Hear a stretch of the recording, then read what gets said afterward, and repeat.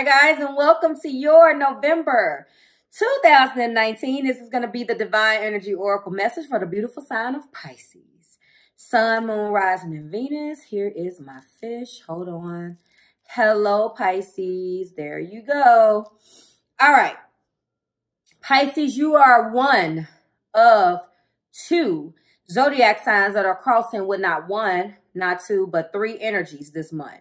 You are crossing with an Aquarius for June of 2019, a Gemini for July of 2019, and a Gemini for August of 2019. So Pisces, there's a strong Gemini influence in your life right now. I have no idea who this Gemini is and what they represent to you. You're crossing with air, okay?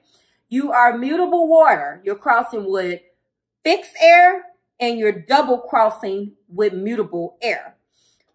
When I see that much of a cross like that, I automatically lean towards those double crossing energies as a person, because you're going to continue to cross with this person, which means that typically as a child, sometimes it is a person. More often than most, it is a person. So you are being guided to embrace your power, okay? Embrace your power. That makes sense if this is a person. I feel as if this is something that you have made this. Put it like this. I'm trying to get it out. It has something to do with a decision. It has something to do with a decision, okay? A decision that you've made.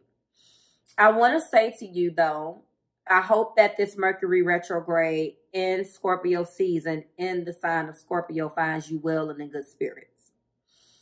This embracing your power message could be directly correlated with Mercury in retrograde.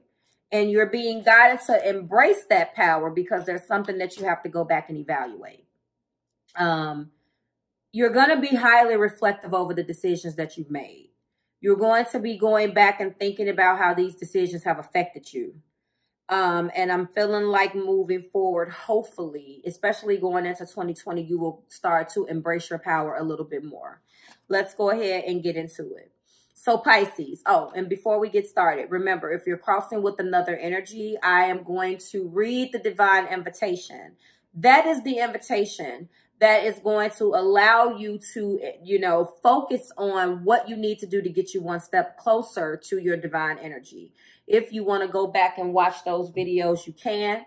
IGTV as well as Facebook. And for those of you who don't want to go and do that, you can always wait till next month when I give you the divine invitation and when I give you your year in review. That's coming. So Pisces, your divine invitation is to evaluate your previous choices without judgment. Which of your past decisions have worked in your favor and which ones have not? Most importantly, what are you choosing today? Now it is time to honestly start making choices that express your divine nature and serve your true soul intentions. Now, Pisces, making decisions is not necessarily always a strong suit for you.